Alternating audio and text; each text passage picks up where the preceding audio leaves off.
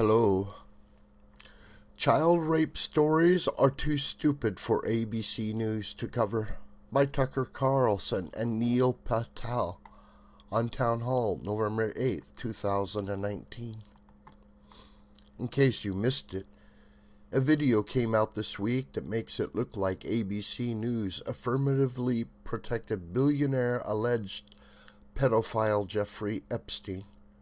This came on top of allegations from the journalist Farrow that NBC News killed his reporting on alleged rapist Harvey Weinstein to protect their own in-house sexual abuser, morning anchor Matt Lauer.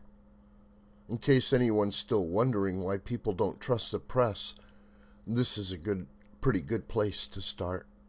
Amy Robach, anchor at ABC, was caught on the recording saying that, under pressure from the British royal family, ABC executives killed her story that would have exposed sex offender Epstein. "I've had the story for 3 years," Robach said. "I've had this interview with Virginia Roberts. We would not put it on the air. First of all, I was told, who's Jeffrey Epstein? No one knows who that is. This is a stupid story.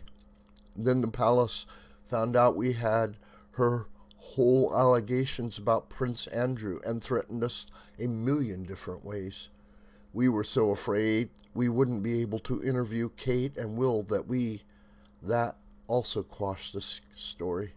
And then Alan Dershowitz was also implicated in it because of the planes. Roberts told me everything.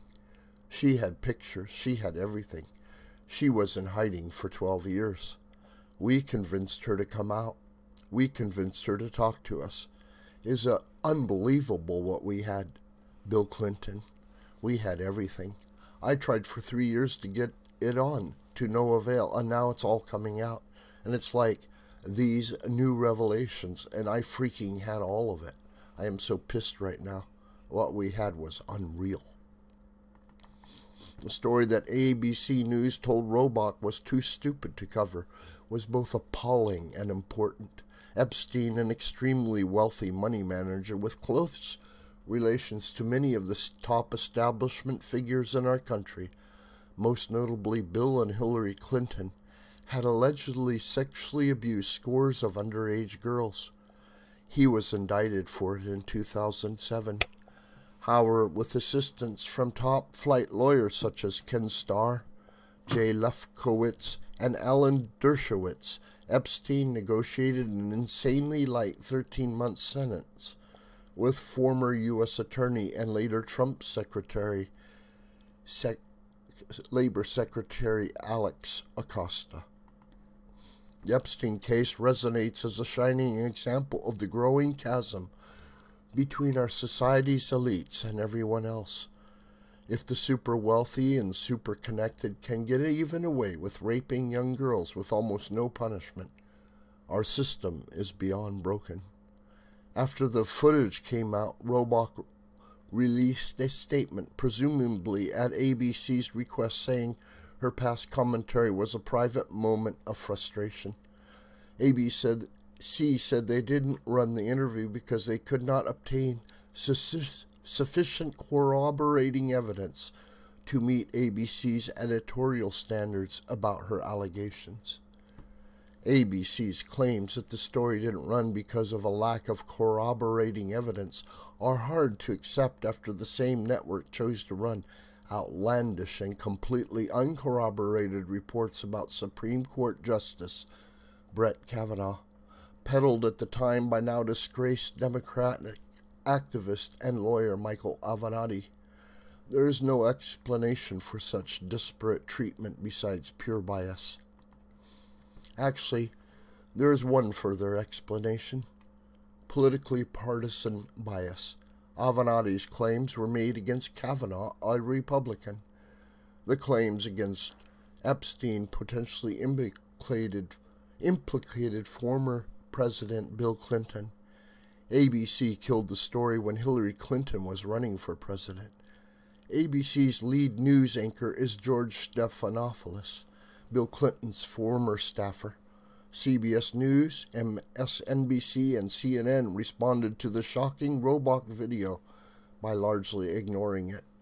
ABC News, in addition to their clearly bogus statement, responded by searching for the whistleblower who released the video. Reports indicate that ABC found the whistleblower was working at CBS. The same reports indicate that ABC informed CBS of this, and CBS followed up by firing the whistleblower. Taken together, we have 3 major U.S. television broadcast networks implicated to some degree in covering for rapists. First, Farrow in his new book says NBC killed his report on alleged rapist Weinstein, another Clinton confidant, after Weinstein threatened to disclose NBC's cover-up of sexual misconduct allegations against Lauer, its own anchor. Then we have ABC anchor Robach claiming that ABC News killed her report on alleged child rapist Epstein. And finally, according to the New York Post, CBS News has now fired the woman who released the Robach video. A recent Gallup poll found that 69% of Americans have lost trust in the news media over the past decade. Based on these sordid events of the past couple of months, that number may now be closer to 100%. This video is a production of the School of the White Crane. Hi, my name is John.